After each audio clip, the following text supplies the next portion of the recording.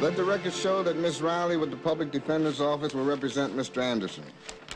Your Honor, I'm due for vacation. I haven't had a vacation in a year. Leave me alone. Jury tampering is a felony. Well, you haven't tampered with me. Yet. A bag lady found this down by the river where Elizabeth was killed. What are you, a detective now? The nation's capital, a public defender facing the biggest dilemma of her career. Miss Riley, have you had contact with a juror on this trial? If I find any evidence of collusion, I'll have you disbarred. If he did it, I'm gonna vote guilty.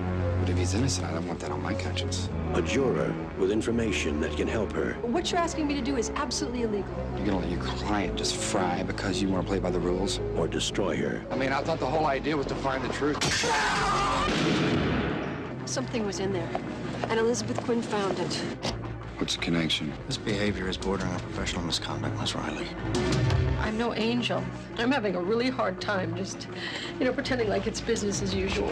They were brought together by a murder. But of the murder cases I have prosecuted, this is the most horrible, the most senseless, the most indefensible. By a mystery. Did you kill Elizabeth Rose Quinn? This is a bad place to have enemies. Who is this? I said, who is this? By a suspect.